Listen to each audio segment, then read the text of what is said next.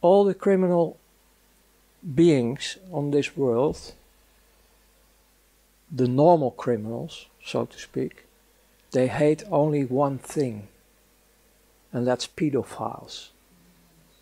It's only one thing. They can do whatever they want, but on the moment you're talking about child abuse, they explode. They really straight want to kill. That's the world I was in, criminals. I have to go back also about the pedophile thing, because she told me that there were investigations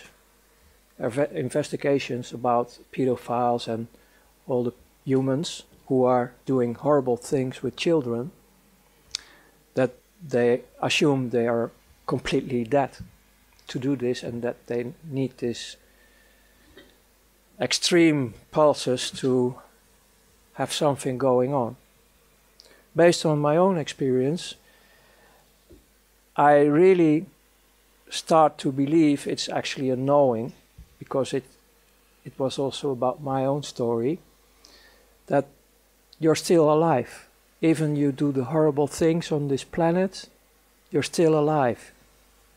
I recognize this, and I tell you more about my horrors I created, but the horrors they created on children, they are still alive. Their light is still in them. They're human, the love is still in them.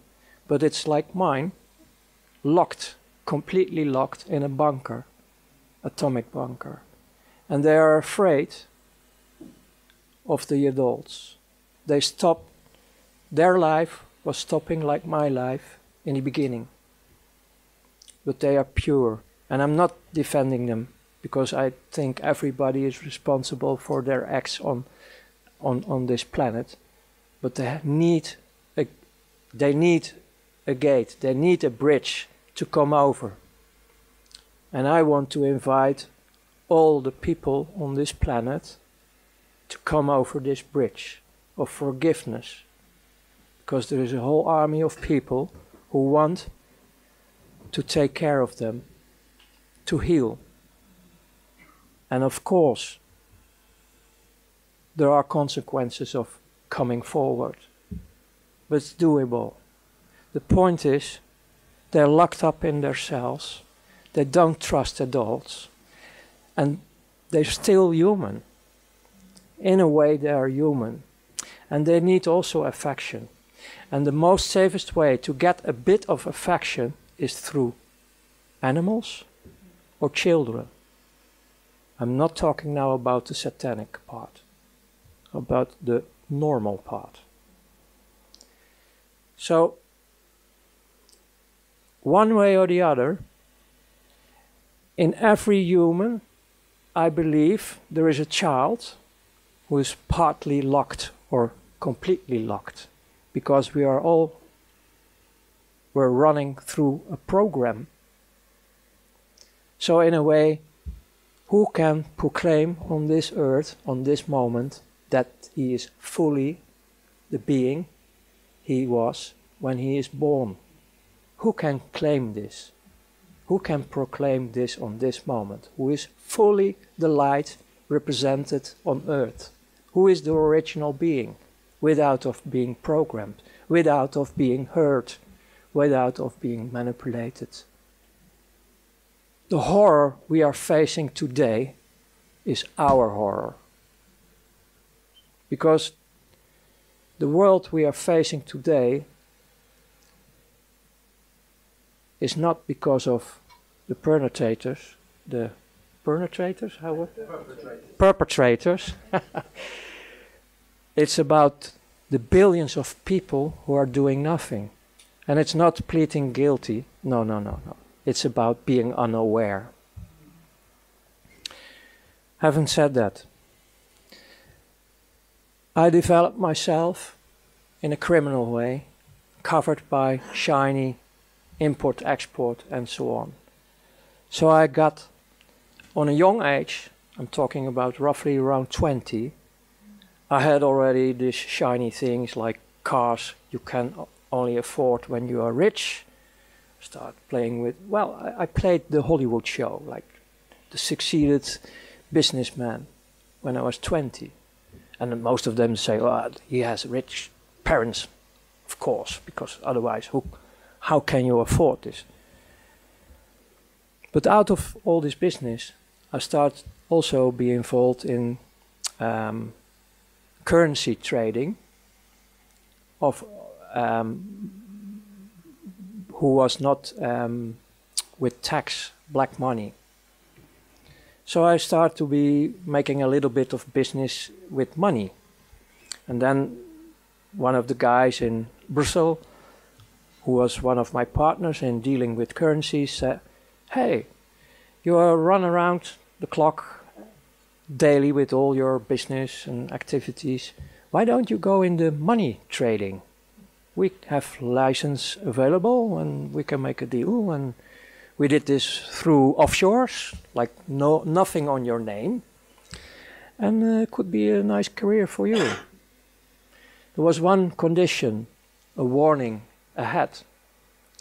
You have to put your conscience in the freezer in minus 100 degrees. And I say, no problem. Hey, I'm nearly dead, so no problem. So I became, step by step, a servant of the big money, step by step. It was still taking some years to come in the higher regions. And I get more and more excitements, like from Russia, Secret Service. They printed better dollars, American dollars, than the American dollars who were circulating from the Federal Reserve. Better quality. And they were printed, made in the USSR. And we get the assignment, we get our commissions, and we get the assignment to dump this in the market through bigger drug dealers, people who are dealing with weapons, all kind of criminal activity. Because that was a smoothie way to get all these huge amounts of dollars in the market through the illegal channels floating around. And afterwards it was just a part of the game to have an economic war from Russia, USSR in that time, with America. And in the opposite way they did the same. But I didn't know that in that time. So as a youngster, like 24, 25, I was already messing around with economic wars worldwide. So after all these assignments, they start to spot you. Like, hey, here's a bright guy, he's always knowing his way, like hustling here, hustling there, playing with the rules.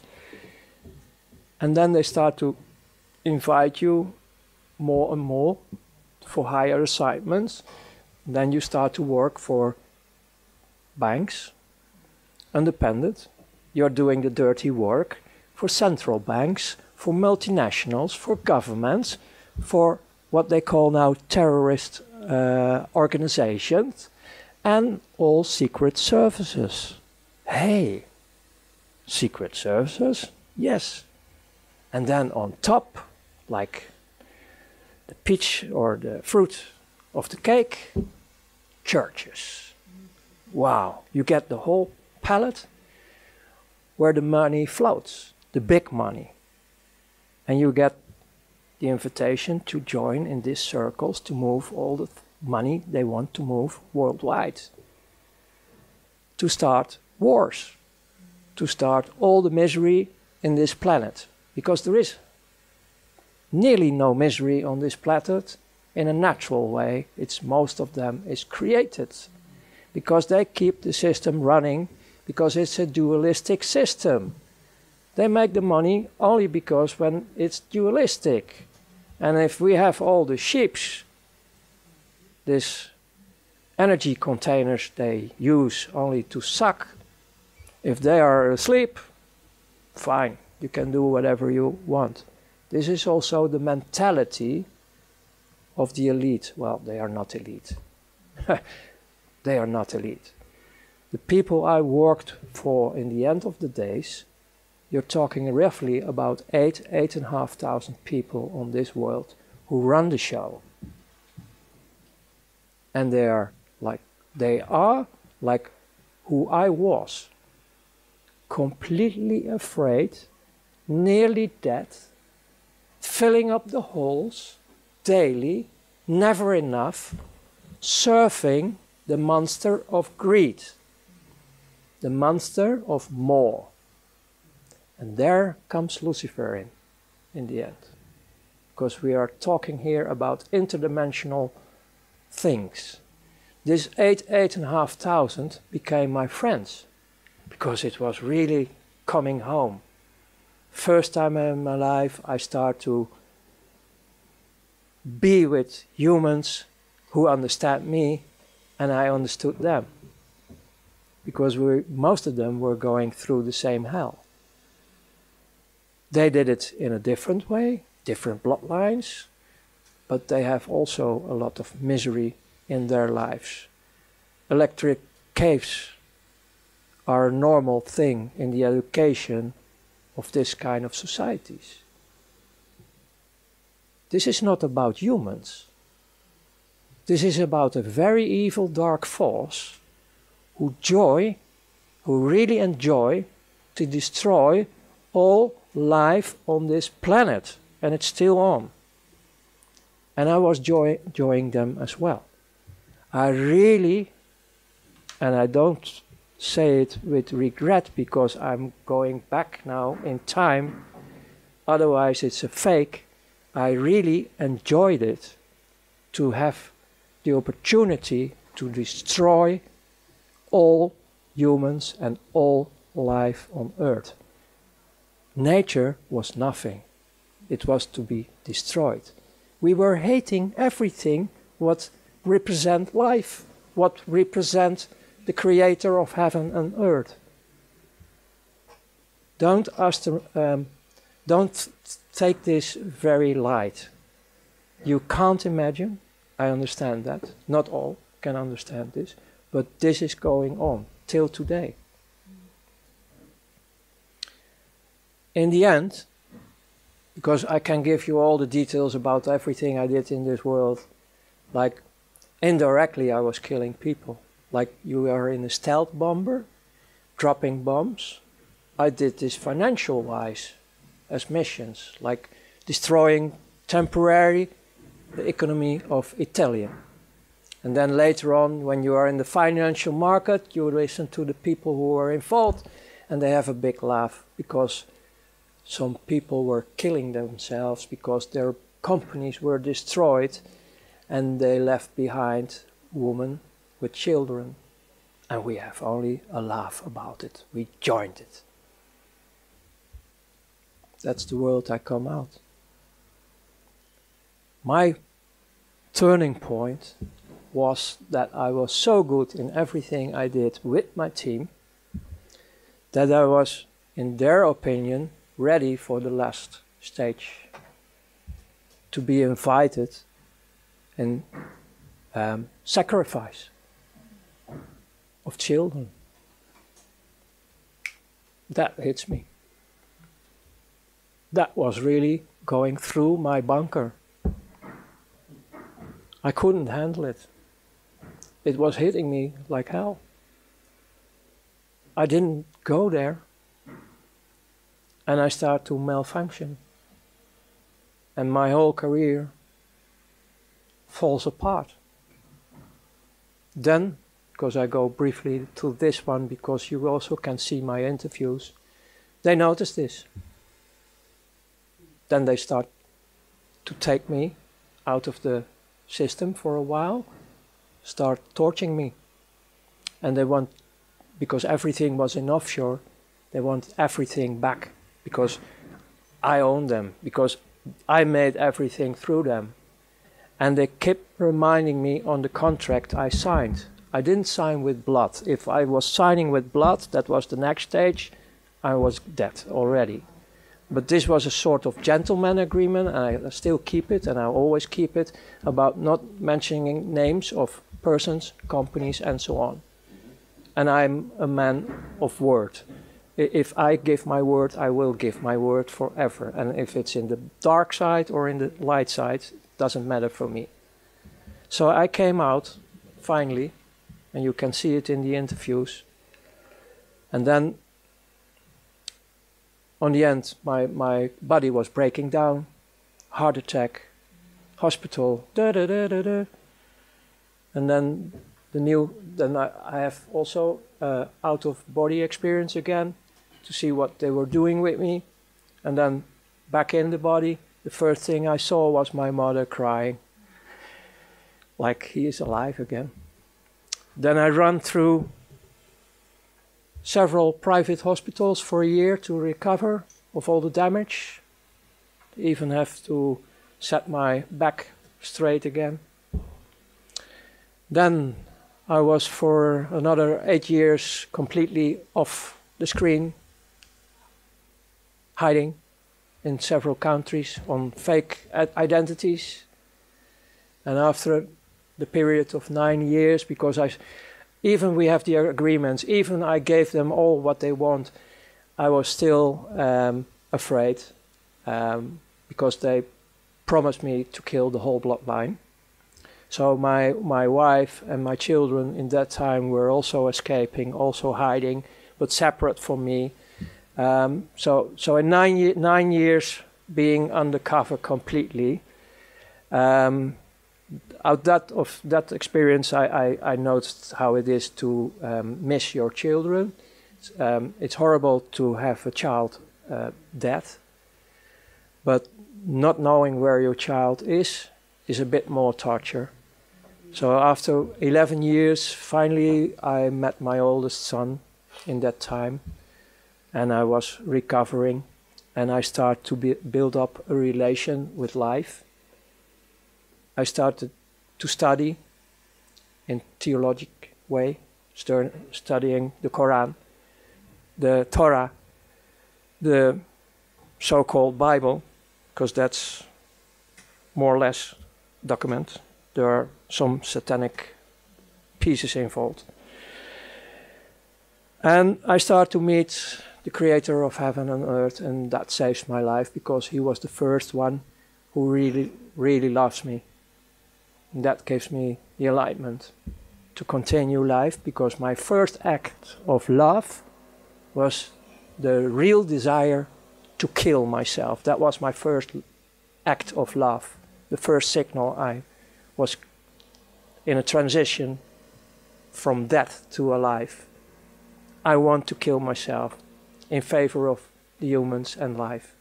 So that was my first act of life, of love.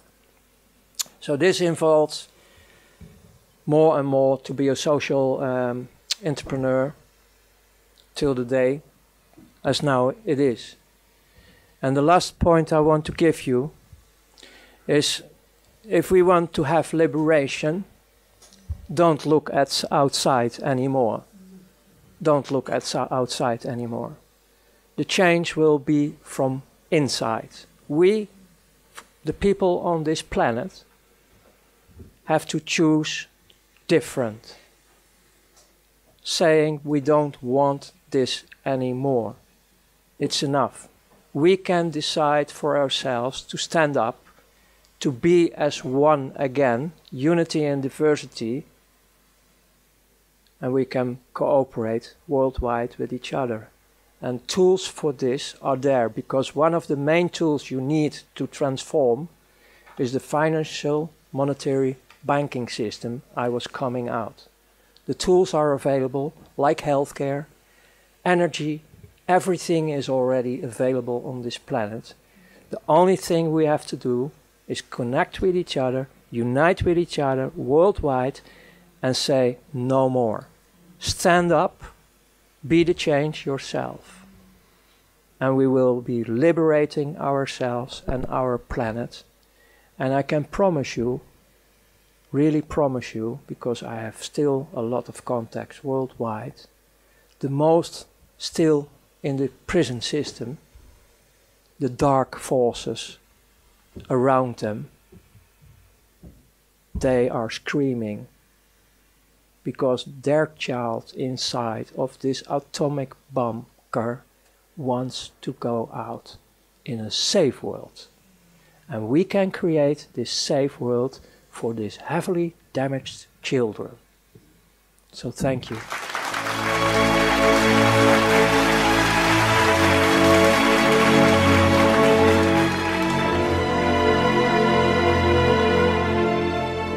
We are the power behind the ITNJ. Add your voice. Sign the treaty.